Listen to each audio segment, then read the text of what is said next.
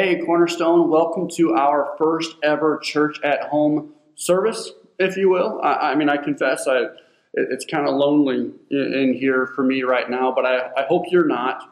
I hope you're with somebody, whether that be somebody that maybe lives in your apartment complex, maybe that's a neighbor or a friend, or your kids. You know, if you don't have your kids around you, call them over, sit them down, and this is a great time that this is for them too. That this is going to be just a great time to open up some scripture and to even to pause throughout and just have some questions that you guys can wrestle with as a family, you can wrestle with as a church family and as friends. And I think it's going to be a time that's really encouraging for all of us as we reflect on what Scripture actually has some really clear things and some encouraging things to tell us during a time like this. We are going to continue throughout our break that we're taking. We are going to, in terms of gathering, we are going to continue our study through the book of Ephesians. But this week, I'm actually not going to be, I'm going to be reflecting on some things from the first three chapters. But this week, we're not going to actually preach a sermon. Though there was a lot of preparation done this week, we're not going to preach a sermon on chapter 4, verses 1 through 16, because of what we're doing today. But what you can do is we're going to include a link right there. We're going to include a link to Right Now Media that has a video from an Ozark Christian College professor. His name is Michael DeFazio, and he's got a little 17, 20-minute clip, something like that, on this text. And it was going to challenge a lot of things that I was planning to challenge as well. And then to go with that, there is a discussion guide that's right there available as well, that you can, if you want to do that today or if you want to do that later on, that you can wrestle through that with others or maybe with your family, and whatever works best for you as well. Just other things that just to kind of share with you up front is just some maybe some generic announcements here is one, just a reminder that though we're going to be doing videos like this for the next few weeks, that we aren't going to gather in person, that services are canceled. But remember, the church isn't closed. We'll talk more about that here in just a second, that we're still going to be the church and we're going to utilize the resources that we have available to us. But upcoming, actually, we're still planning on Easter service. We're still planning, praying, and maybe, just maybe, that this environment, that this little hitch in the system, if you will, is going to give us even more opportunities to prepare the hearts of those that we're going to invite along for Easter. Maybe you've got the chance to invite someone into your home. As long as everybody's healthy, you have an opportunity to invite them in to maybe hear some of these challenges over the next few weeks and to gather with them in your home and with church at home. That maybe this is a good way to prepare the hearts of those that you are going to invite. And we hope coming Easter that you will invite three to come and to gather with us and have that be the start of their journey with us as Cornerstone Christian Church. And then Good Friday, obviously on the Friday before Easter.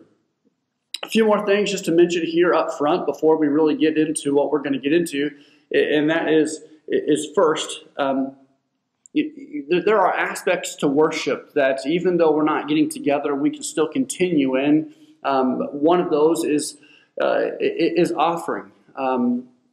Like we don't fear this virus. We don't fear God's provision just by not meeting together. Some have asked the question, well, how are we going to take up offerings? How are we going to keep things going? Because we've got ministers and missions and facilities and all sorts of things to continue forward. But fear not. We're not worried. We're not fearful that you've got opportunities through online giving.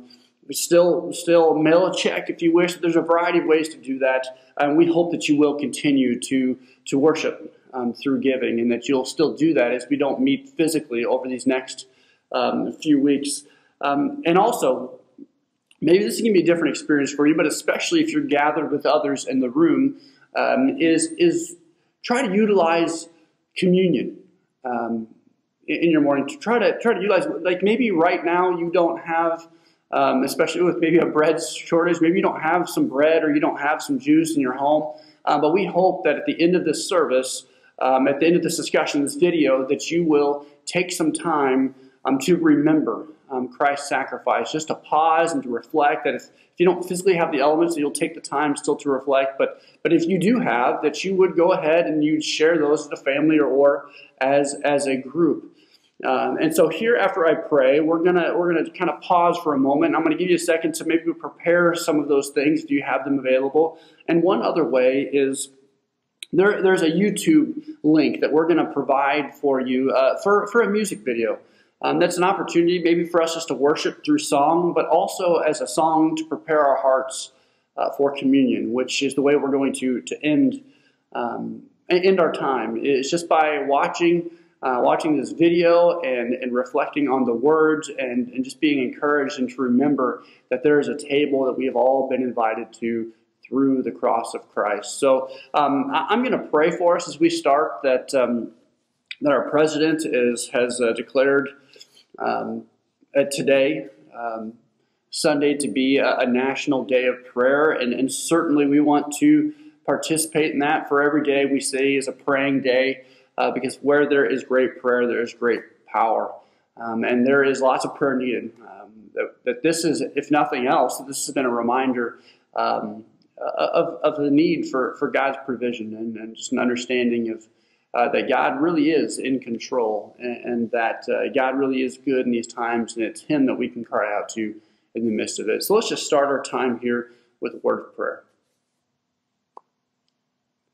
God, I just pray that right now that as we're gathered in a variety of places, God, and our hearts are in all different sorts of conditions, that God, maybe some of us are worried and some of us are fearful. God, maybe some of us are frustrated. God, maybe some of us are even hard-hearted. God, some of us are ready to receive your word. Some of us are ready to see you right now. Okay, God, there's probably a variety of different responses that we have. That God, that you would use this scenario to draw hearts to you. God, that you would remind us that you are steadfast, that you are true, and that no matter what happens around us, that you are good, that you are reliable, that we know you will do what's right. God, draw our hearts to you. Draw the hearts of the people within our nation, around the world, to you in the midst of this.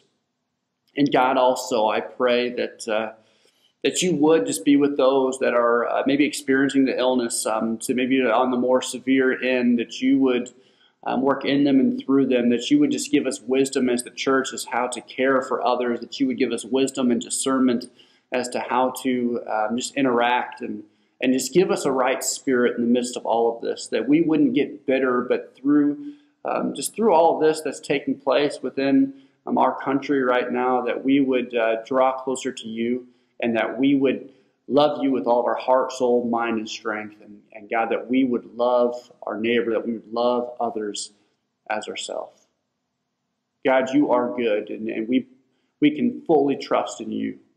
God, if there's nothing else that we take just during our time today, that we would know that 100% true, that we can always trust in you, even when our situation is uncertain, that you are always good, even when our circumstances are not.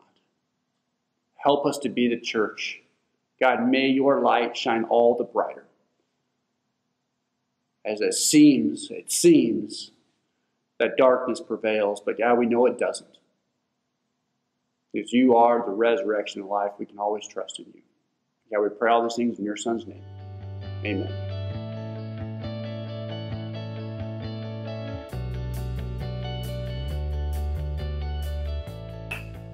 I've got to confess right here up front that this whole situation has me frustrated. But there's one thing in particular that has me frustrated. And just to be honest, I kind of think there's a conspiracy in the midst of all this. And here's my conspiracy. I think that the Big Ten Conference is behind this because everybody can argue with me, but I think it was pretty clear that this year that the Hawkeyes, the Iowa Hawkeyes, were going to win. They were going to sweep. That they were going to win men's basketball, they were going to win wrestling, and they were going to win women's basketball. They were going to take it all. It was going to be a national championship sweep. And I think that somehow, some way, that there's this conspiracy that this all took place because the Big Ten couldn't handle it, but also like even the national conference, they couldn't handle that was just too much winning for us, and so this whole thing just happened because they just didn't want the Hawkeyes to take it all here. No, of course, I'm just making a little light of this situation, not because it's light at all, but simply to illustrate that maybe for you there are some things that are kind of lingering, really bothering you, or your kids, or anybody in the room, that maybe there's something that really is causing you stress or anxiety. Maybe you're not even sleeping well at night. When you get up, maybe you have a fear. Here's my question. Is there, in this whole situation with the virus spread and all these cancellations, these closings, what bothers you the most? What are you most concerned about? Do you have some fear within you? Just take a second and pause the video and just ask with those around you, what is it that you fear the most during this time?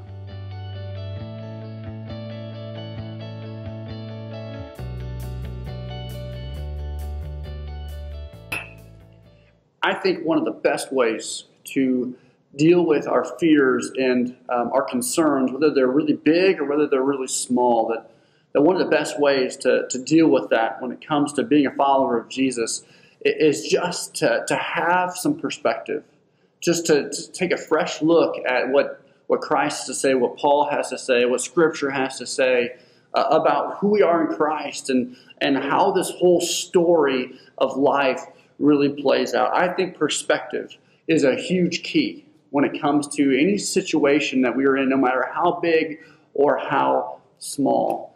And so the text that I want to look at, and we'll resume with Ephesians next week, but the text I want to look at actually does still come from Paul, and there's going to be some similarities here from our study of Ephesians, but we're going to look at Romans chapter 8. We're going to look at quite a few verses within it.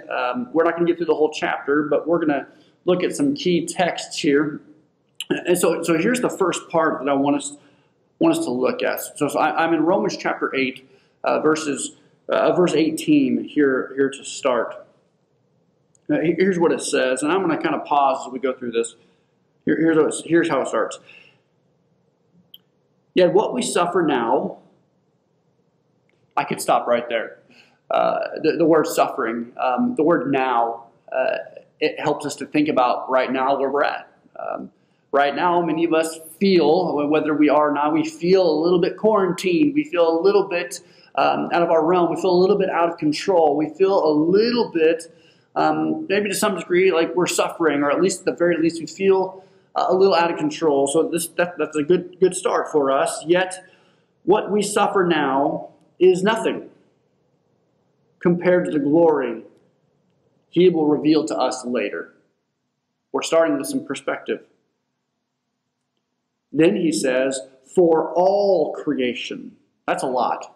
For all creation. So everything that God has made, like going back to Genesis chapter 1, like God made everything ex nihilo. He made everything out of nothing. For all creation is waiting eagerly for that future day when God will reveal who His children really are. Against its will, all creation was subjected to God's curse. All creation. So all creation has been broken. Everything has been broken since Genesis chapter 3. Since sin entered into the world, everything is broken at a foundational level. The problems that we face, the suffering, the trials, the uncertainty, all of that is there, Paul tells us, because of sin. And since then, the world, all creation, has been subjected to God's curse. But with eager hope, Paul goes on, but with eager hope, the creation looks forward. By the way, we're included in creation. But with eager hope, the creation looks forward to the day when it will join God's children in glorious freedom from death and decay. For we know that all creation has been groaning, as in the pains of childbirth, right up to the present time. And we believers also groan, even though we have the Holy Spirit within us as a foretaste of future glory. For we long for our bodies to be released from sin and suffering, don't we? We too wait with eager hope for the day when God will give us our full rights as His adopted children, including the new bodies He has promised us. You know, I know we've said this before, but especially if there's kids in the room or whatever, it's not, even they can see this observation, and we together can see it, that when God created the world, He said, it's good, it's good, it's good. He created man, He said, it's very good.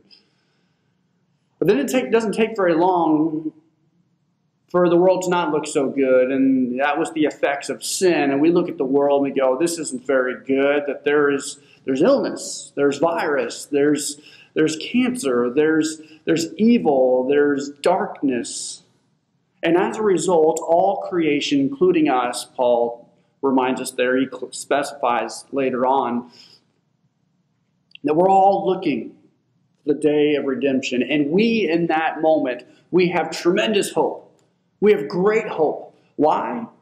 Because we're going to experience, we're going to see, we're going to be a part of our full rights as adopted sons and daughters. Now let's not forget the beginning of Ephesians, what Paul used this imagery. That the clearest thing in that, there's so many big things that Paul has to say and hope for us and good things for us. But what he calls us is he calls us adopted sons and daughters because of our faith in Christ. And so what Paul is saying here in Romans 8 is that we face trial, we face suffering, that the world's not as it's supposed to be, that things don't look good. You know, God declared them good at the beginning. It's not that good anymore. That all creation longs for redemption. We long for a better day, that there is a better day coming, and we can look forward to that. That as adopted sons and daughters, the promise for us is redemption. So what's one of the best solutions for us as we face things like coronavirus? What are the best things as we face economic trouble? What's the best thing to focus on? Well, it's not the treasures of this world. It's not the things of here, but we got to have a bigger perspective. A perspective of eternity, a perspective of when all things are made new. Now, especially kids, if you're in the room, I want you to see this illustration because I think it will help, and it's one that we've used before. It's one that I really like to use. It's kind of a regular occurrence for me, but here's a good reminder for me on a regular basis, and I think for you too, is that we so easily, when we experience things like coronavirus or economic downfall, or we start looking at, even when things are going really, really well, or they seem to be going well, is we oftentimes look at just kind of like what's right in front of us. Just like what's right in front of our eyes, which really is just like this little orange part here. Now, when we focus on just the here and now, what we're not focused on are things that last a really, really long time. It's called eternity. And that for us, whether in good times or bad, like sometimes the threat to our faith in the good times, sometimes the threat to us are the good times, because what we focus on is only here and now, and we forget all of the rest. But you know what the bad times do? Do you know what the times of questioning, the times of trial? They force us at times to remind us of our perspective. that this life that we live now is just kind of a blip on the radar. Now, I'm not saying coronavirus should cause us all to think doom and gloom and everything's going to end. That's not my point. But the trial and the difficulty and the economic downfall and everything that we can look at and we think, man, it just seems like things are falling apart even before coronavirus showed up on the scene, that we were still worried about the here and now and we're just focused here. But we as the church should have the most hope. We as the church should be the most optimistic, the most looking forward. And we really have a job to do to be ministers of reconciliation during this, because we know that there's so much more life beyond this, that there is all of this eternity to follow. See, I think one of the best ways for us to think about fear is in perspective. I know my wife gives me some good reminders from time to time, because I'll be honest, and as I've confessed multiple times, I think if I've got a significant vice these days, it's fear. Because I can get focused on the here and now, all the what ifs of this world. What if my kids? What if I? What if they? And I begin to lose sleep at night, and my blood pressure goes up, and I get kind of cranky, and I lose perspective when I only focus on the here and now. And in those moments, my wife so eagerly will tell me, even if it's something like fear of being sick or fear of my kids being sick, but she'll so often say to me, you know what the worst case is, right? The worst case is we get to spend eternity with heaven, and that's not a very bad case.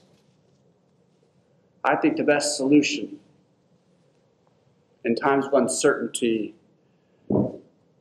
is for us to remember that we are sons and daughters through faith in Christ. And to have perspective that we are longing for the day of redemption, where we will get to experience the full rights of what it means to be a son or a daughter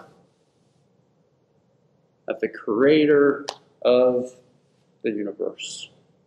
So here's a question for you to ask with those that are with you, or maybe a question for you to reflect on if you're watching this by yourself. Here it is how does remembering that the best days, that far better days, the best days, are yet ahead in eternity, how does that impact the way that you live now? How do knowing that eternity awaits us as a worst case scenario, which is a great one? For after all, Paul said to live is Christ, but to die is gain. And how does knowing and remembering the perspective of the better days ahead of us, how does that help you live now? How does that cause you to live even better now? And how does having that perspective, how does that impact your fear gauge?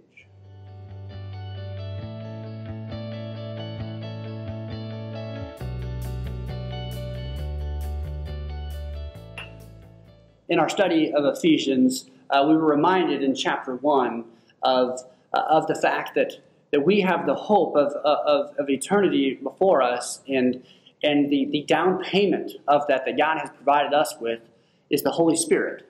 That the Holy Spirit is the seal, it's the promise, it's the guarantee of our hope yet to come. And just a few verses later in Romans chapter 8, starting in verse 26, Paul writes this. So just verses 26 to 28 there. Here's what Paul writes. He says, and the Holy Spirit helps us in our weakness. For example, just one example, we don't know what God wants us to pray for, but the Holy Spirit prays for us with groanings that cannot be expressed in words. And the Father who knows all hearts knows what the Spirit is saying, for the Spirit pleads for us believers in harmony with God's will. But then comes verse 28. Don't miss this. That was just one example, but don't miss 28. Here's what Paul writes.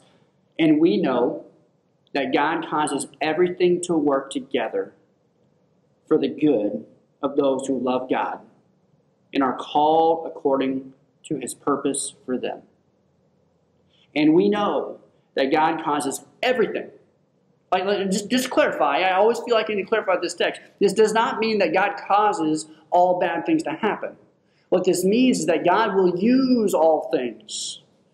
We know that God causes everything to work together. God will use all things to work together for good of those who love God and are called according to His purpose. Now, here's what Ben Witherington says. A great commentator. He says this: Paul probably has particularly in mind the sufferings of the present age. So when he says that God uses all things to work together for good for those who love God and who have been called according to His purpose, he probably has in mind the sufferings of this present age. Whatever that is, that's a pretty all-inclusive list. But he goes on, he says, Paul believes that God can use such things, weaving them into His plan for a person's life, using all things to a good end, namely the eventual end of the redemption of believers' bodies. Here's the point. All things. God can use all things, even the bad ones. Even suffering, even difficulty, God uses all things for the good of His plan of redemption, to restore the world to Him, to remind us of our perspective, to push us out of our comfort zones. I mean, even to think about the book of Acts, and as persecution, it didn't stop the church, but it spread the church, and it caused them to even be more effective. So here's what that can mean for us now, is that God will use a situation that's being called a pandemic, a situation. He can use that situation for good. That we have to keep our perspective, that we have to remember the promise, the guarantee that awaits us. So here's a question, is how might God be able to use something like the coronavirus for His redemptive purposes? How can God use this situation for good? Maybe you've already seen Him do that. How have you seen that? Or just maybe just like looking forward, how might God use something like this for good of His redemptive purposes? And I might just tweak the question too. I'd make me add a second question just a little bit differently, is how can God use the church as part of His redemptive plan in the midst of this situation? Pause and talk about that a little bit. How can God use something like the coronavirus for good and through the church?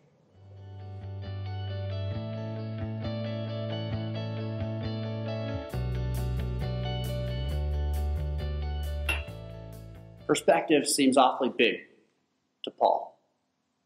It seems awfully big to the scripture writers, and it's got to be big for us too. Listen to how Paul, he closes out this great chapter in Romans chapter 8. Here's what he says, starting in the second half of verse 31. He says, if God is for us, who can ever be against us? That's a pretty big statement. If God is for us, who can ever be against us? What's his point? That there's nothing bigger than God. That there is no trial bigger than God. There is no difficulty of this world that is bigger than God. We've got to keep perspective. If God is for us, who can ever be against us? Since He did not spare His own Son, but gave Him up for us all, won't He also give us everything else? Who dares accuse us whom God has chosen for His own? No one, for God Himself has given us right standing with Himself. Who then will condemn us? No one. For Christ Jesus died for us and was raised to life for us, and He is sitting in the place of honor at God's right hand, pleading for us.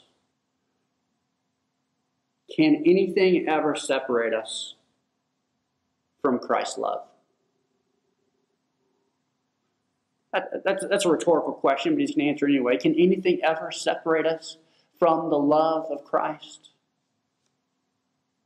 Ephesians told us, for there is nowhere we could look. That God's love is so big that it covers all of the earth. That nothing can separate us. There's no out of bounds for God's love. Can anything ever separate us from Christ's love? Does it mean he no longer loves us if, catch this, does it mean he no longer loves us if we have trouble or calamity or are persecuted or hungry or destitute or in danger or threatened with death? Look, church, that's a pretty big phrase for us. That's a pretty big perspective for us to remember, for me to remember, for kids, for you to remember, for church, for us all to remember. Can anything ever separate us from the love of Christ? Like, does it mean that if we're facing difficulty, does it mean God's punishing us? If we're facing trial or difficulty, does it mean he doesn't love us anymore? Like, catch it? No. Does it mean he no longer loves us if we have trouble or calamity or persecuted or hungry or destitute or in danger or threatened with death or in economic trouble or facing a virus? As the scriptures say, for your sake we are killed every day. We are being slaughtered like sheep. No, despite all these things, overwhelming victory is ours through Christ who loved us. Paul closes up, he says, and I am convinced that nothing can ever separate us from God's love. Neither death nor life, neither angels nor demons, neither our fears for today nor our worries about tomorrow, not even the powers of hell can separate us from God's love. No power in the sky above or in the earth below, indeed nothing in all creation will ever be able to separate us from the love of God that is revealed in Christ Jesus our Lord.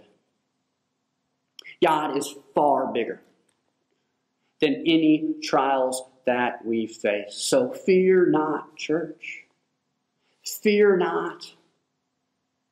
But remember the price that has been paid on our behalf. Remember the way to salvation through Christ Jesus. Remember that for yourself and fear not. But church, in this time, we may have canceled some gatherings just in wisdom, just in trying to help our community. We may have canceled gatherings, but the church is never closed. That we have opportunities right now to share that very hope. To let people know that there's nothing that God's love doesn't touch, and we can show it to others in a practical way. That we can show them what it looks like to have such a great hope and such a great confidence that we don't have anything to fear, that we have confidence in Christ's love, that there's nothing that can separate us from that, even a virus, even an illness, even persecution. Nothing can threaten us. Let me clarify, they can threaten us, but nothing holds any weight. That nothing has any power over us because we are assured a great hope, a great confidence because of the price paid for us on the cross, that we can look forward to the day of experiencing and seeing and grabbing hold of our full rights as sons and daughters of the King. To live as Christ, we can share, we can be and make better followers of Jesus. We can be a part of seeing change stories and our stories changing and impacting our community one conversation at a time. To live as Christ. But the worst the world has on us is to send us to the loving arms of God. Longing for his sons and daughters to come home. So church, in this time, don't fear. Have perspective. Remember that nothing can separate us from the love of God. Remember that this world is just a blip on the radar, but that doesn't mean that there aren't great things still here for us. We've got great work yet to be done. We've got families to love. We've got neighbors to reach. We've got co-workers to impact. What's the key? Perspective. Remember the end of the story. Let's be people who live like we know the end of the book. Let's be people who live like we know the end of the story. Church, this virus has nothing on us. It may keep us from gathering. I certainly am going to miss that. Let me just be really clear. I am going to miss that over the next few weeks, and I can't wait. I can't wait to get together again with the church family. And trust me, I'm going to try to sneak in little gatherings here and there, however I can, to interact with people and to gather with my church, whether through via social media or whether having them to my house or maybe just sneaking into theirs. I don't know. I want to gather. I want to be with my church family. It's a great blessing to do so, but let's not stop being the church in the meantime. Let's meet needs. Let's keep our eyes fixed on the eternal hope that we have in Christ. What I want to do is I want to pray for us once again as we kind of close out this portion. And I just want to encourage you to open up that YouTube link, watch it. Just remember what it means to be in Christ, the table that we are now welcome to, and to remember the sacrifice that was paid on our behalf that unites us together. And just to participate in a time of communion, whether you're able to actually take the elements or whether you're just going to take a time as a family, as a group, to remember Christ's sacrifice and to pray together, to remember together, to worship in this time together. Let me pray for you. God, you are good. Yeah, we just thank you for texts like Romans 8 that just tells there's nothing that this world has on us that can separate us from love. There's nothing. And the only thing would be us taking our eyes to the perspective. Nothing can separate us. If the reality is not there, we may get confused. We may fix our eyes somewhere else, but it doesn't change the reality that we're not outside your love. And that you have such a great plan that you can't wait. God, that as we learn from the book of Ephesians, that we are the reward. We are your reward for your suffering Son. Guys, pray that right now that we would just take a little time to remember that. That we can be claimed as your sons and daughters, not because of anything we have done, but because of what you did on our behalf. May we never forget the price that was paid. God, may we minister out of the overflow of what you've done for us. And may we see the opportunities before us throughout this time and throughout the many days yet to come. God, we pray all this in your Son's name. Amen.